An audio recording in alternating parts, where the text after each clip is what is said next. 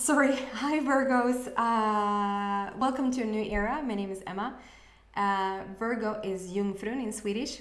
I am Swedish, and therefore I will jump a bit back and forth with the Swedish words to maybe explain some of the English words if I feel like they need some explanation.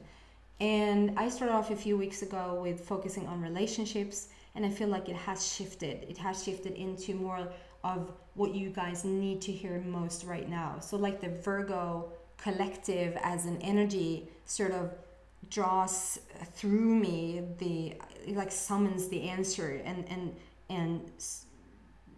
I have that come through me. And of course that could be the same for the relationships as well. It's just that it has turned in more of a where you at right now, what speaks to you most right now, that will come through.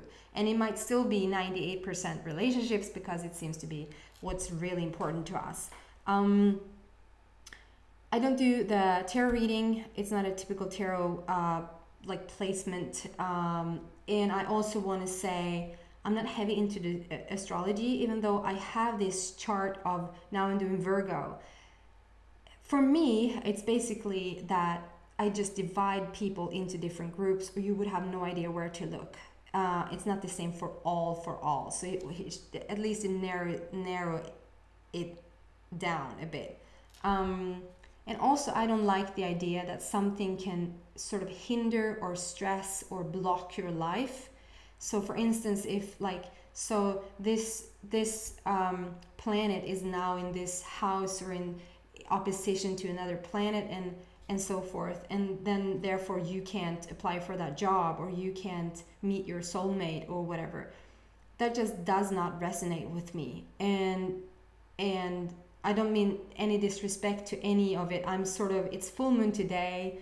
I slept terrible last night, and I also have like a strong belief around these things which I try to loosen. And if it works for you, full moon just brings you power, then use it. But if it starts to work against you, and also whatever I tell you, if it's working against you, if it doesn't resonate with you, leave it. You have the power to your life, and you sort of run the show. Okay? I just want to give you your power back. Don't give your power away to any person, to any situation, to any financial situation, to any planet or any moons. With that said, Virgo, here's some cards for you. Sounds super double standards. Dubbelmoral. You Swedish folks. Rädda med Jungfrun där ute. Okay, Virgo, what's up with you guys? What do you need clarification around?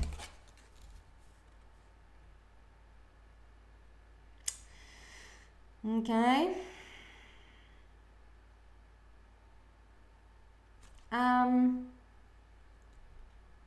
Sorry, but some of the Virgos that I'm connecting with is having a hard time. Why do you guys have a hard time? What's up with this?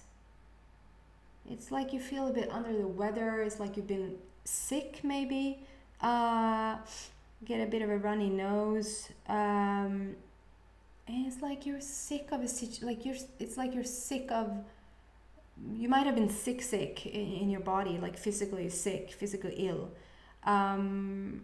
But it's also like you've been sick, which tells you where it comes from. You've been sick from a situation. You're sick and tired of a situation, whether it's work or relationship, or we'll get some clarification around this. I'm sorry, Virgos, or at least the Virgos that I'm connecting with.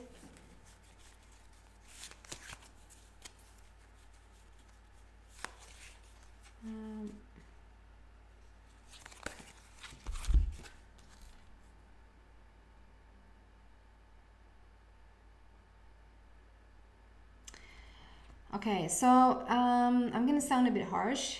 The Virgos that I'm connecting with right now, I feel like you're a bit stuck in a rut. Like you're doing something on repeat, and because you're doing it on repeat, nothing much can change, and therefore you don't see that much change, and you feel a bit stuck. And you're not stuck. Like it could not be more interesting, overflowing, flowering things going on around you. I even see here a potential for a relationship coming in, and you sort of don't see that because you're a bit focused elsewhere. There's okay. Just want more for the Virgo clarification. Yeah, it's an emotional journey right now. Like there's a crack in the emotion, whatever that means. A crack in the emotion, like it's not consistent emotional, like you're not consistently super sad or consistently super happy. It's like a crack, and you sort of go a bit back and forth, like a yo-yo in Swedish. This Jojo. I don't know. You know the. Anyway, it's like you're living more in the illusion right now, which can be a good thing. Like if you're gonna live in the illusion of things, or the fantasy of things, or like in the dream of things, then see like hold the vision of what you want. If you're not going to face reality right now, which is a good thing if you don't like reality, then start to visualize what you want to see, not what you don't want to see. It's like it's like an auto repeat of saying things to yourself that is not like conducive to your future. So sorry Virgos, I want to give you something uplifting. So let's give you some uplifting stuff. How can you get out of this? How can Virgo come out of this? Or what can Virgo hear that will bring light to this situation?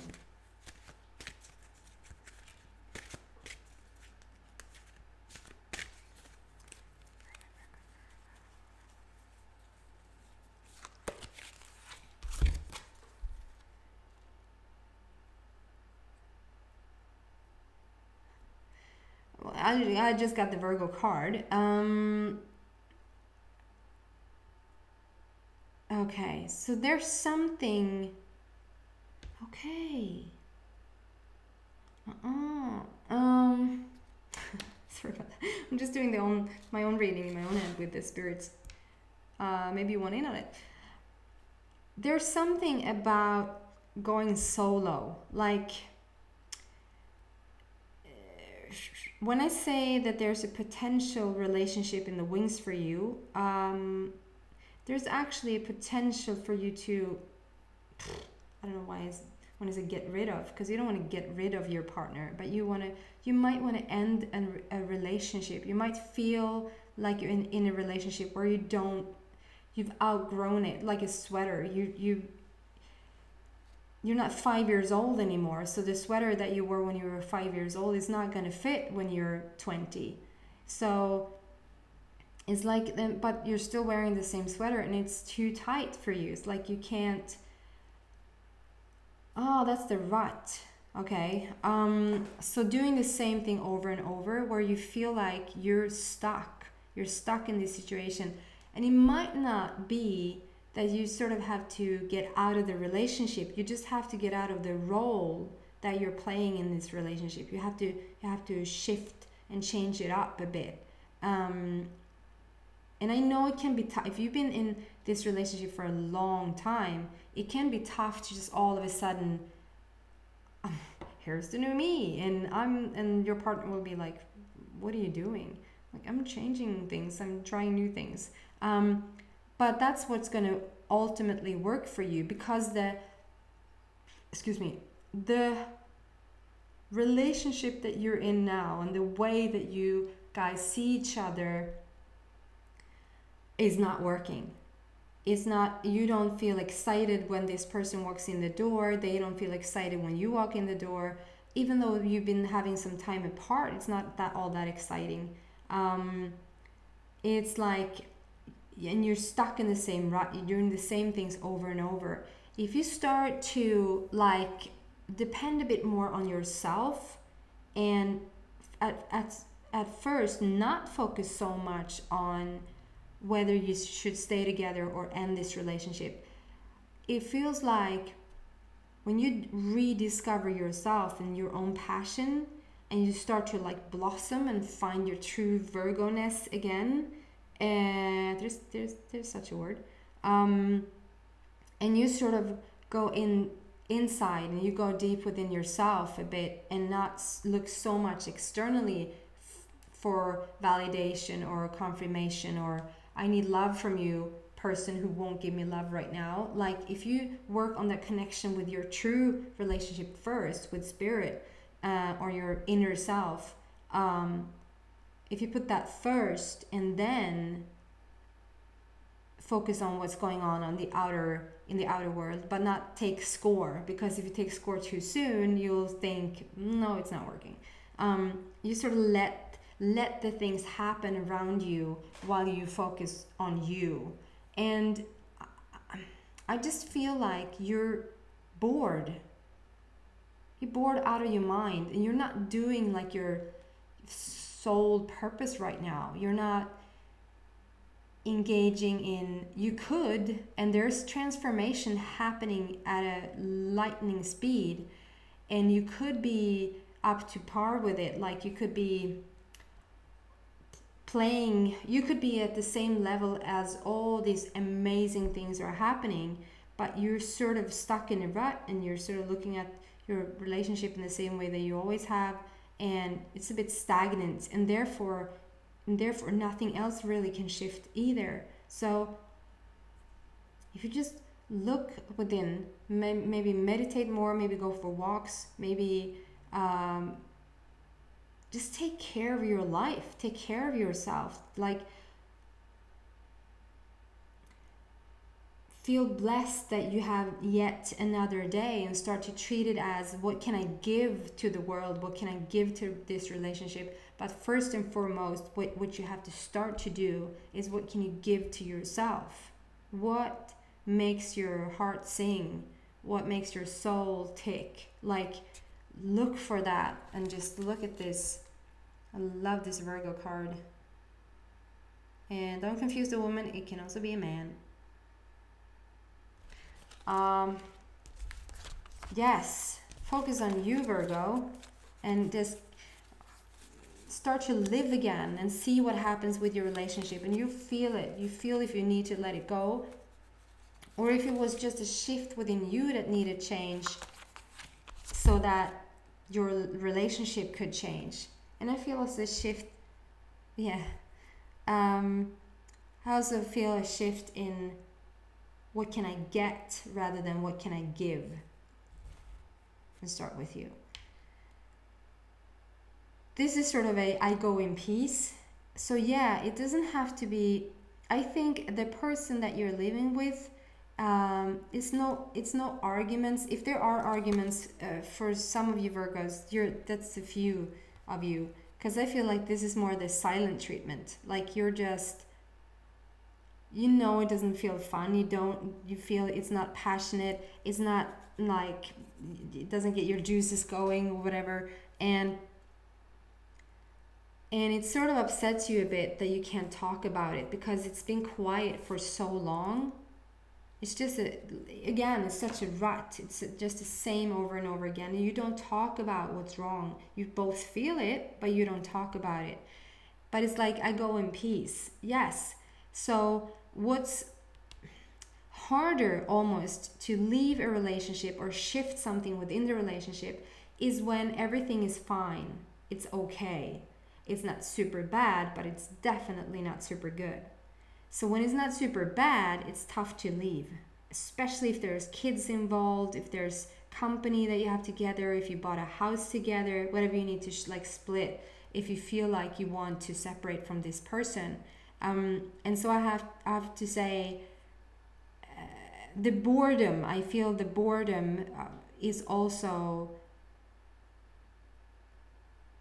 like you're just too tired to even, like, you don't want to argue, and there, you shouldn't argue, but you should discuss, you should talk, you need to talk it out and stop sweeping it under the rug, and just, but go in peace. I just get the peace dove, like a dove of peace, and like the Mother Earth is with you, like the whole, it's just nurturing. It begins with the nurturing from you, and you sort of have to be, I hate to say it, but you have to be the bigger person here. You have to start the conversation and just come in peace. Say it through, if you can think that you have like a love filter, like I try as much as I can to say, what would love say in this situation? How would love see this situation? And if you start to sort of filter yourself through love, so you have to take a minute or take a second before you just blur things out. That would help the situation a lot. And just trust. The card says a leap of faith. Trust that, I know it's scary, because if that discussion will bring this relationship to an end, I know that might feel scary to you, but you're not living right now. It's not fun. You got this. You can do this. Talk to your partner and know that you deserve a happy, passionate, fulfilled life. But it starts with you. You sort of have to make a decision. Okay, Virgos, I hope you feel better soon, and that was a bit helpful on your way. Take a look at this last Dove card. And as usual, I'm past time. I'm trying to do 15 minutes. I wanted to tell you guys that from hopefully next week, we'll start to do extended versions of these messages where I go in deeper and like really look at details and maybe what's going on with you guys and maybe some other people in your life. If that sounds interesting to you, then come have a listen.